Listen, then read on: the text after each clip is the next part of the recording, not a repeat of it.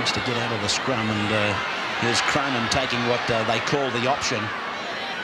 And here's Neil Hunt getting away from a couple of would-be tackles.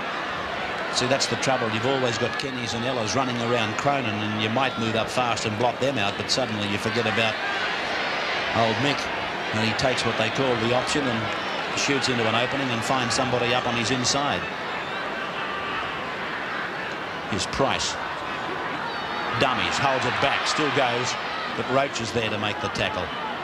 They're only about 15 metres out from the line, and they work on this blind. Here's Cronin flicking it inside for Laurie, a nice fend, and then he works his way out of another couple, gets the pass inside for Sharp, and Sharp is, well, he's only a couple of blades of grass from that line.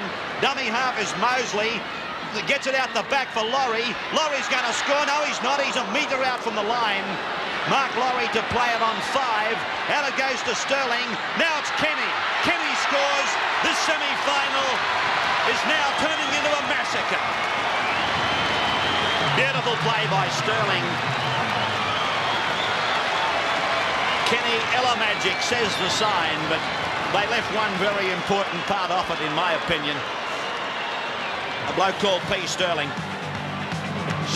Price away to Sterling, and Sterling just knew that the long ball was required, and Kenny just strolls over for the easiest of tries. Parramatta took the option of running the ball on the 6th tackle rather than kicking it. Sterling threw a great ball into a gap. All Kenny had to do was catch it, put his head back and run over the line, and that he did. A massacre might be the correct word, but certainly it's been a sparkling